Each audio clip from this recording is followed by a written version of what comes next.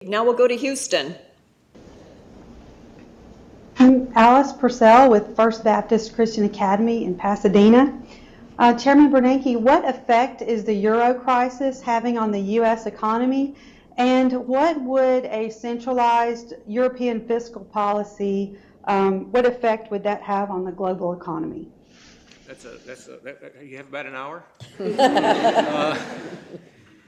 Well, the European situation is very difficult. I mean, the basic problem there is that, like the states of the United States, they have a single monetary policy. There's one central bank, the European Central Bank, that makes monetary policy for all 17 nations in the Eurozone. But unlike the states of the United States, they don't have one fiscal policy. Each country has its own parliament, its own prime minister, and its own fiscal policy. So it is as if, in the United States, during a downturn, individual states know that the federal government is there to pay Social Security, to pay Medicare, to provide defense, all of those broad government functions, and each state and locality only has to deal with its more local services that it provides. In Europe, each country is basically responsible for its own fiscal situation.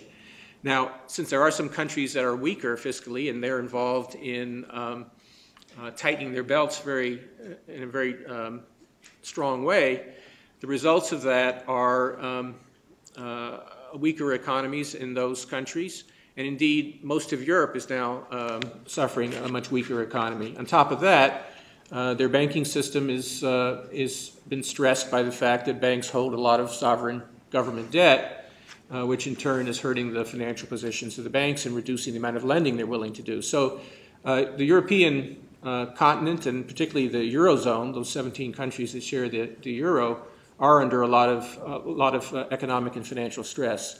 There's been a lot of steps taken to try to address that by European leaders. They have a very strong incentive to address these problems. They want to maintain the political integrity, the European collaboration that's been going on now since almost since World War II.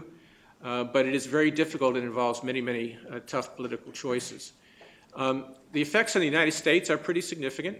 There are two basic types of channels by which the euro crisis is affecting us. First, Europe is a major export destination for U.S. firms.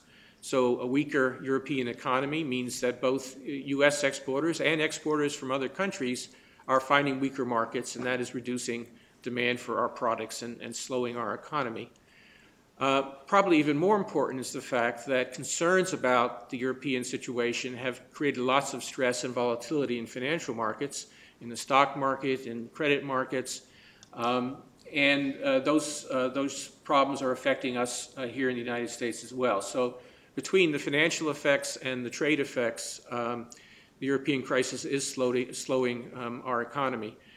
Of course, there are many other factors affecting the U.S. economy as well, including fiscal issues, credit tightness, the housing market, and so on.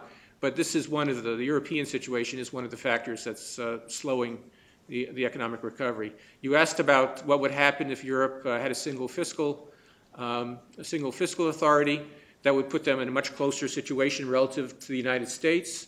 That would probably address many of the concerns, many of the problems that they have, but getting to that point is very difficult because, again, you have 17 different countries, and each set of taxpayers wants to make sure that their own country is being fairly treated. And so it's a very difficult, complex political negotiation that's been going on now for a couple of years.